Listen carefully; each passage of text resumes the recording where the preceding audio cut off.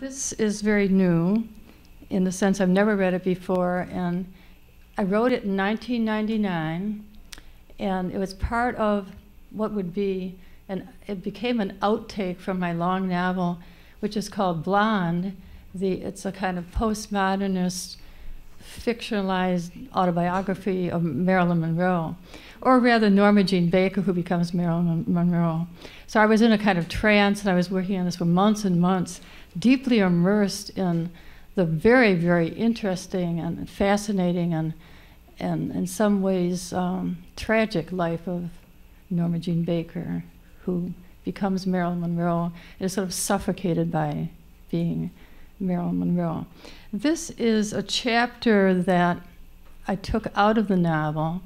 I got to a point where I could have been writing the novel forever. I was so entranced by the phenomenon of Marilyn Monroe as she intersected with people who are not otherwise involved in the novel, sort of, and I don't want to say anonymous people, but sort of, you know, real life people like any of us. So it just became very, very fascinating to me.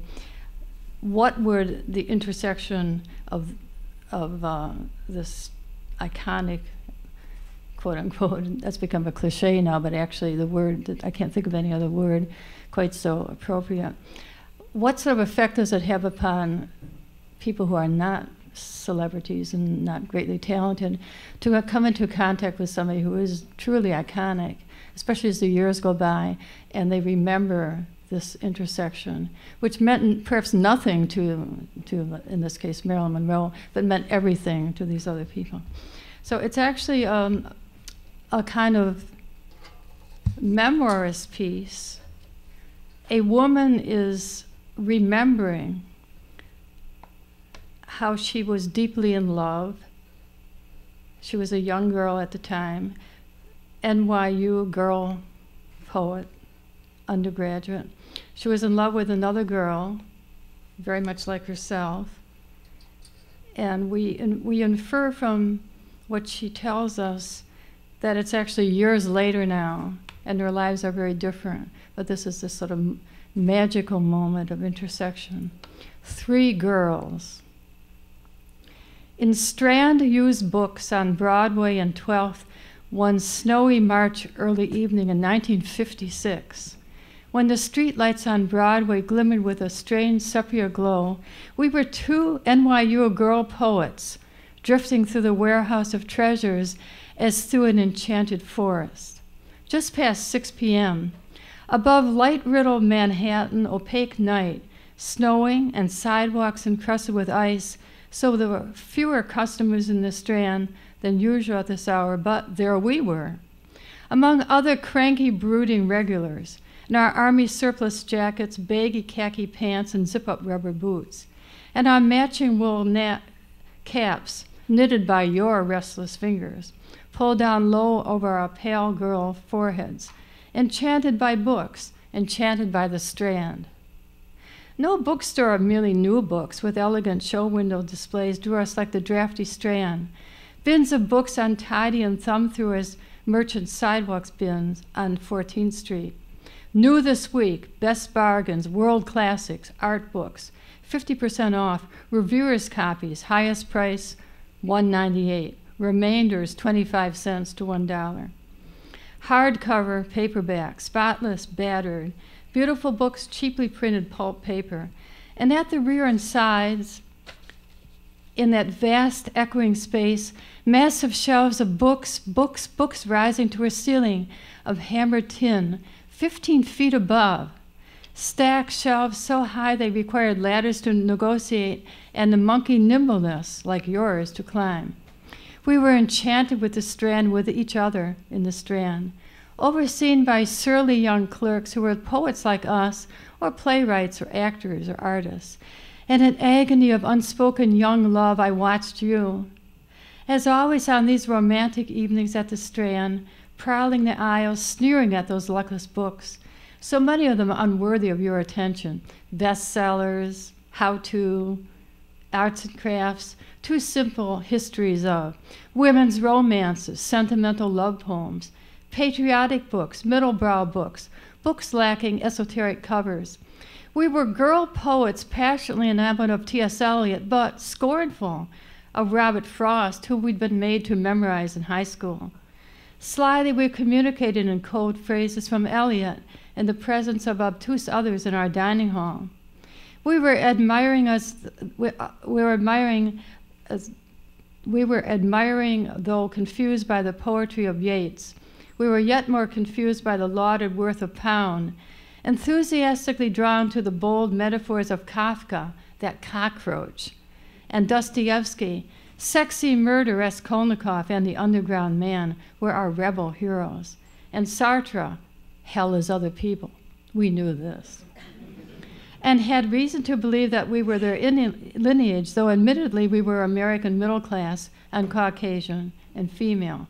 Yet we were not conventional females. In fact, we shared male contempt for the merely conventional female. Brooding above a tumble of books that quickened the pulse, almost shyly touching Freud's Civilization and Its Discontents, Crane Brinton's The Age of Reason, Margaret Mead's Coming of Age in Samoa, D.H. Lawrence's The Rainbow, Kierkegaard's Fear and Trembling, Mann's Death in Venice. There suddenly you glided up behind me to touch my wrist, as you'd done before, had you, and whispered, "Come here," in a way that thrilled me for its meaning. I have something wonderful, unexpected, startling to show you. Like poems, these discoveries in the Strand were to us poems to be cherished, and eagerly I turned to follow you, though disguising my eagerness. Yes, what? As if you'd interrupted me, for possibly we'd had a quarrel earlier that day, a flaring of tense girl tempers. Yes, you were childish and self-absorbed and given to sulky silences and mercurial moods in the presence of showy, superficial people. And I adored and feared you, knowing you'd break my heart that had never before been broken, because never so exposed. So eagerly, yet with my customary guardedness, I followed you through a maze of book bins and shelves and stacks to the ceiling: anthropology, art, ancient, art Renaissance, art modern, art Asian, art Western, travel, philosophy, cookery, poetry modern, where the way was treacherously lighted by bare 60-watt bulbs, and where customers as cranky as we two stood in the aisles reading books, or sat hunched on footstools, glancing up annoyed at us. And unquestioning, I followed you until at Poetry Modern you halted and pushed me ahead and around a corner, and I stood puzzled, staring, not knowing what I was supposed to be seeing, until impatiently you poked me in the ribs and pointed. And now I perceived an individual in the aisle pulling down books from shelves and peering at them, clearly absorbed by what she read, a woman nearly my height. I was tall for a girl in 1956, and a man's navy coat to her ankles and with sleeves past her wrists, a man's beige fedora on her head, scrunched low as we wore our knitted caps, and most of her hair hidden by the hat except for a 6-inch blonde plait at the nape of her neck. And she wore black trousers tucked into what appeared to be salt-stained cowboy boots. Someone we knew, an older, good-looking student from one of our classes, a girl poet like ourselves. I was about to nudge you in the ribs in bafflement when the blonde woman turned, taking down another book from the shelf, E.E. Cummings's Tulips and Chimneys. Always I remember that title. And I saw this was Marilyn Monroe. Marilyn Monroe in the Strand, just like us, and she seemed to be alone. Marilyn Monroe alone, wholly absorbed in a browsing mid-book, so oblivious of her surroundings and of us. No one seemed to have recognized her yet, except you. It was a surprise. The woman was not really Marilyn Monroe, for this woman was an individual wholly absorbed in selecting, leafing through, and pausing to read books. You could see that this individual was a reader, one of those who reads, with concentration, with passion, with her very soul. And it was poetry she was reading, her lips pursed, silently shaping words. Absent-mindedly, she wiped her nose on the edge of her hand, so intent was she on what she was reading.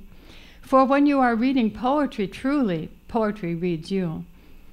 Still, this woman was Marilyn Monroe, and despite our common sense, our scorn for the silly cliches of Hollywood romance, still we halfway expected a leading man to join her, Clark Gable, Robert Taylor, Marlon Brando. Halfway we expected the syrupy surge of movie music, to glide us into the scene. But no man joined Marilyn Monroe in her disguise as one of us in the Strand. No leading man, no dark prince. Like us, we began to see, this Marilyn Monroe required no man.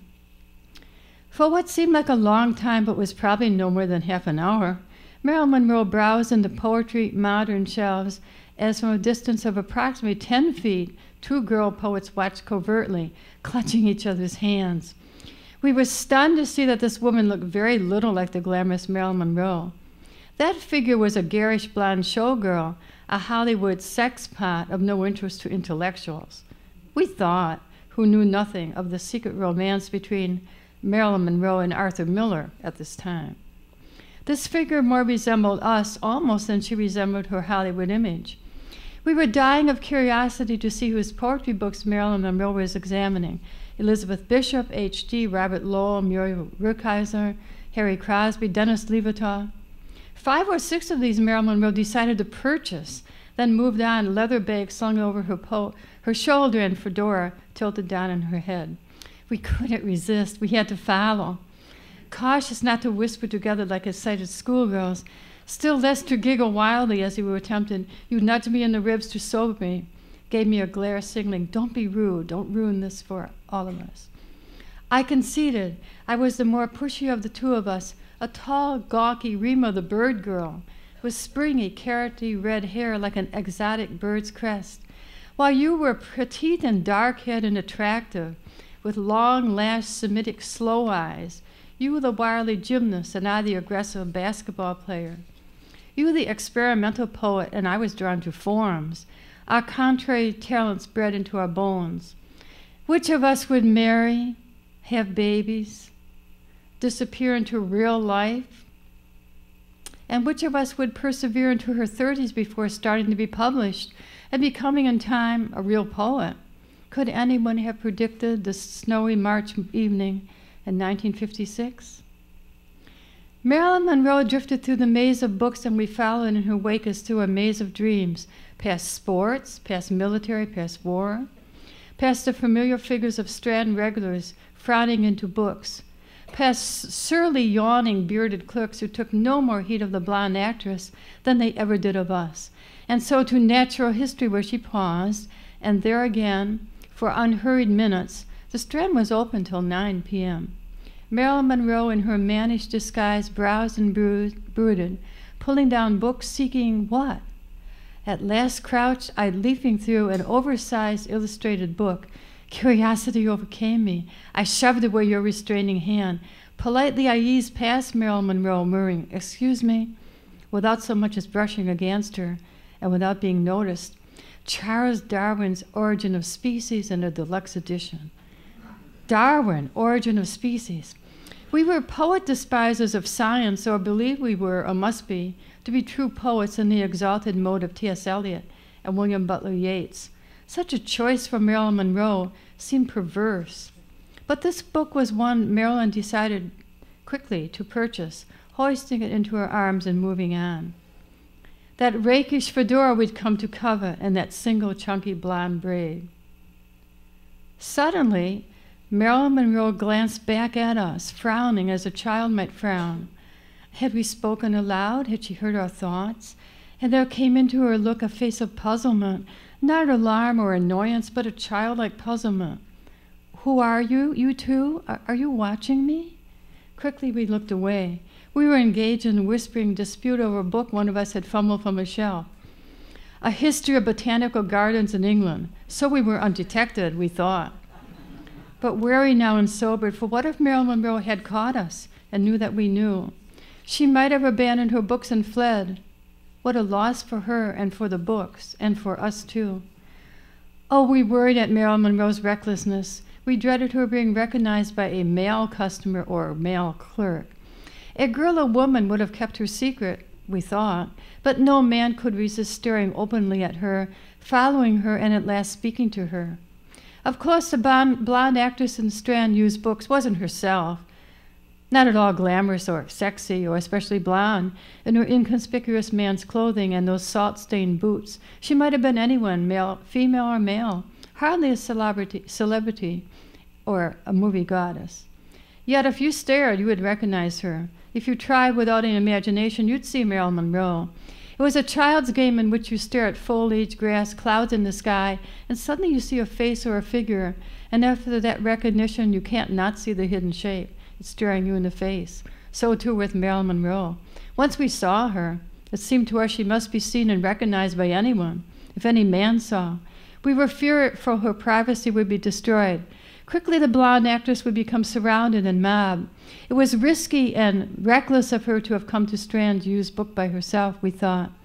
Sure, she could shop at Tiffany's, maybe. She could stroll through the lobby of the Plaza or the Waldorf Astoria. She'd be safe from fans and unwanted admirers in privileged settings on the Upper East Side. But here, in the egalitarian Strand on Broadway and 12th, we were perplexed. Almost I was annoyed with her taking such chances, but you, gripping my wrist, had another more subtle thought. She thinks she's like us. You meant a human being, anonymous, female like us, amid the ordinary, unspectacular customers, predominantly male, of the Strand.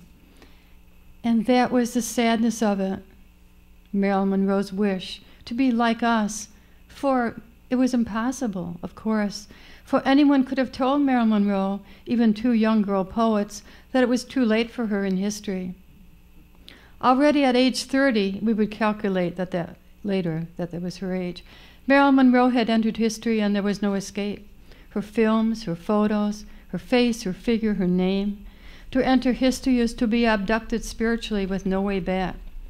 As if lightning were to strike the building that housed the Strand, as if an actual current of electricity were to touch and transform only one individual in the great cavernous space, and that lone individual, by pure chance it might seem, the caprice of fate, would be the young woman with the blonde braid and the fedora slanting across her face.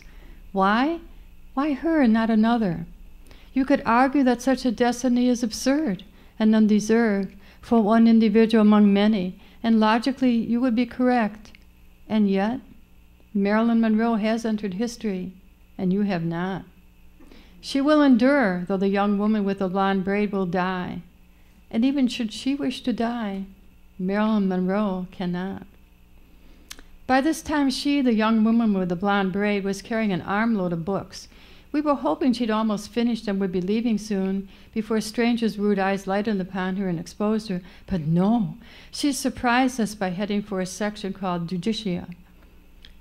In that forbidding aisle, which we'd never before entered, there were books in numerous languages: Hebrew, Yiddish, German, Russian, French. Some of the books looked ancient, complete sets of the Talmud, critically printed tomes on the Kabbalah.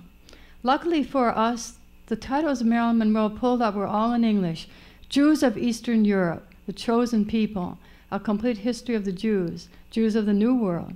Quickly, Marilyn Monroe placed her bag and books on the floor and sat on a footstool and leafed through pages with the frowning intensity of a young girl, as if searching for something urgent, something she knew must be there. In this uncomfortable posture, she remained for at least 15 minutes, wetting her fingers to turn pages that stuck together, pages that had not been turned or read for decades. She was frowning, yet smiling too. Faint vertical lines appeared between her eyebrows in the intensity of her concentration. Her eyes moved rapidly along lines of print, then returned and moved more slowly. By this time, we were close enough to observe the blonde actress's feverish cheeks and slightly parted, moist lips that seemed to move silently. What is she reading in that ancient book? What can possibly mean so much to her? A secret revealed? A secret to save her life? Hey, you! A clerk called out in a nasal, insinuating voice. The three of us looked up, startled. But the clerk wasn't speaking to us, not to the blonde actress frowning over The Chosen People, and not to us who were hovering close by. The clerk had caught someone slipping a book into an overcoat pocket, not an unusual sight at the Strand. But after this mild upset, Marilyn Monroe became uneasy. She turned to look frankly at us. Though we tried clumsily to retreat, her eyes met us. She knows. But after a moment, she simply turned back to her book, stubborn and determined to finish what she was reading, while we continued to hover close by, exposed now and blushing, yet feeling protective of her. She has seen us, she knows, she trusts us. We saw that Marilyn Monroe was beautiful in her anonymity, as she'd never seemed to us to be beautiful as Marilyn Monroe. All that was makeup and fakery and cartoon sexiness, subtle as a kick in the groin. All that was vulgar and infantile. But this young woman was beautiful without makeup, without even lipstick, in her mannish clothes, her hair in a stubby braid. Beautiful, her skin luminous and pale, and her eyes a startling clear blue.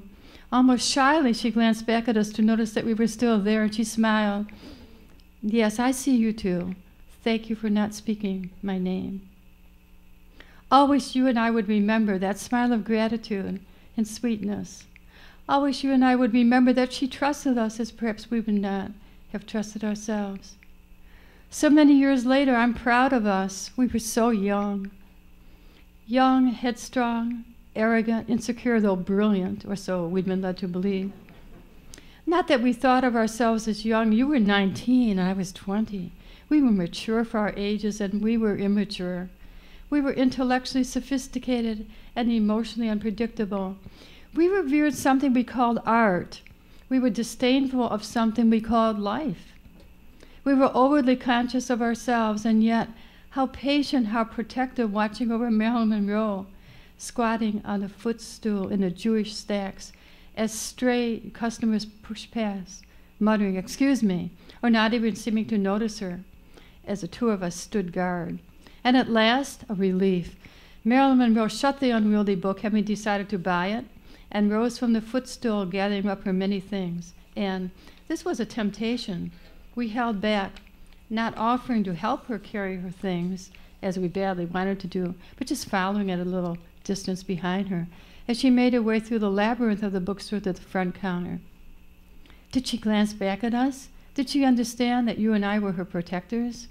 If anyone dared to approach her, we intended to intervene. We would push between Marilyn Monroe and whomever it was. Yet how strange the scene was. None of the other Strand customers, lost in books, took any special notice of her, any more than they took of us. Book lovers, especially used book lovers, were not ones to stare curiously at others, but only at books. At the front of the store, it was a long hike. The cashiers would be more alert, we thought. One of them seemed to be watching Marilyn Monroe approach. Did he know? Could he guess? Was he waiting for her? Nearing the front counter and the bright fluorescent lights overhead, Marilyn Monroe seemed for the first time to falter. She fumbled to extract out of her shoulder bag a pair of dark glasses and managed to put them on. She turned up the collar of her navy coat. She lowered her hat brim. Still she was hesitant, and it was then that I stepped forward and said quietly, "Excuse me, why don't I buy your books for you? That way you won't have to talk to anyone." The blonde actress stared at me through her oversized dark glasses. Her eyes were only just visible behind the lenses, a shy girl's eyes, startled and grateful. And so I did, with you helping me. Two girl poets side by side, all brisk and businesslike, making Marilyn Monroe's purchases for her. A total of 16 books. Hardcover and paperback, relatively new books, old, battered, thumb-through books. A cost of $55.85, a staggering sum. Never in my 2 years of coming into the Strand had I handed over more than a few dollars to the cashier. And this time my hand might have trembled as I pushed $20 bills at him, half expecting the bristly bearded man to interrogate me. "Where'd you get so much money?" But as usual, the cashier hardly gave me a second glance. And Marilyn Monroe, burdened with no books, had already slipped through the turnstile and was awaiting us at the front door. There, when we handed over her purchases in two sturdy bags, she leaned forward.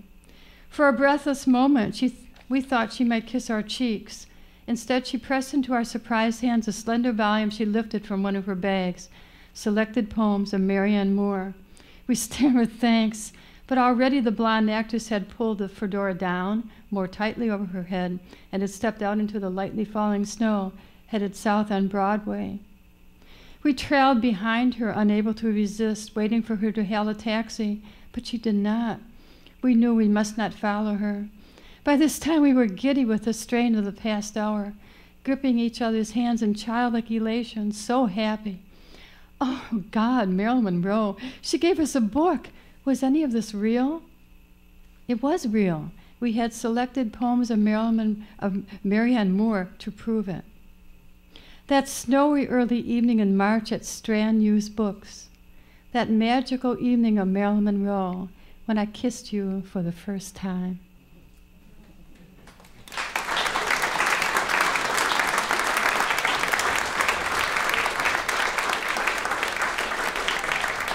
Thank you, Joyce.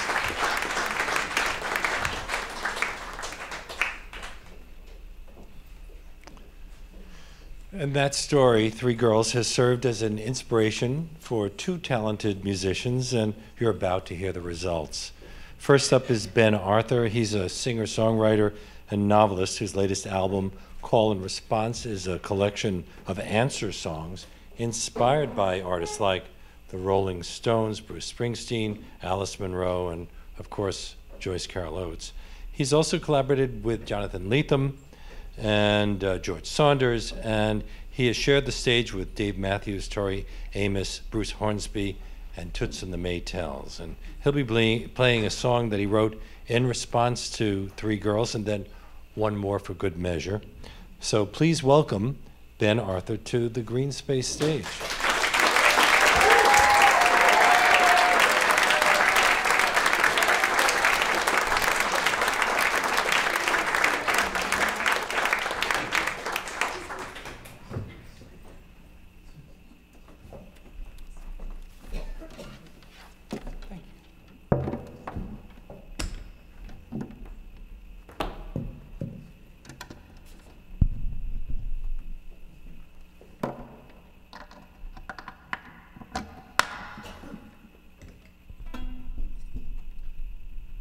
Hey, everybody. It's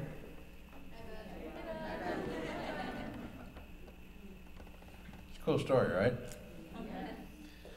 So, oh, that's nice. This new record I'm doing, or I'm going to release in the fall, is all answer songs, as Mr. Lopate was saying. And this one is a response to the Rolling Stones' Sympathy for the Devil, which I thought was an interesting song to answer. Anyway, here it is.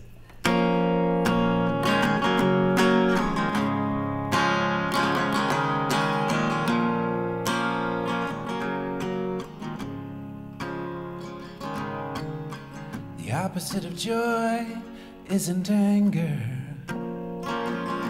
and the other side of peace is restlessness. Though I'm often tempted to abandon you, I can't leave you in this mess. You call me the prince of deception, but you're the one who's closing your eyes. Wish I knew if he still lies to you, or if these stories are just in your mind. This is the farthest thing from heaven. Look around, you'll see it's true. This is the farthest thing from heaven. We're a lot alike, me and you. We're a lot alike, me and you.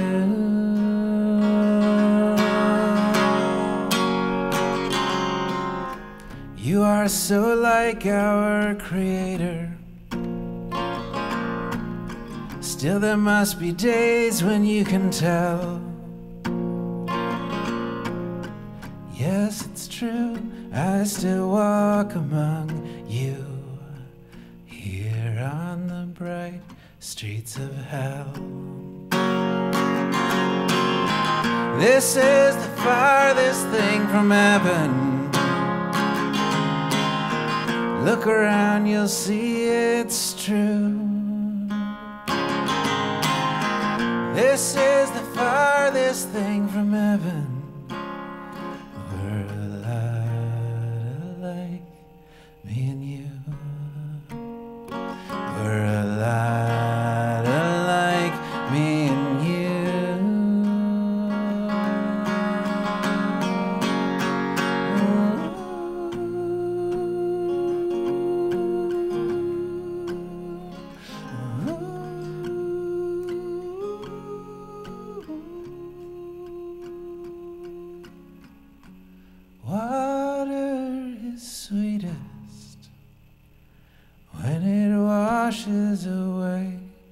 bitterness. And some days I wonder if the joys of heaven don't depend a little on us. This is the farthest thing from heaven. Look around, you'll see it's true. This is the farthest thing from heaven.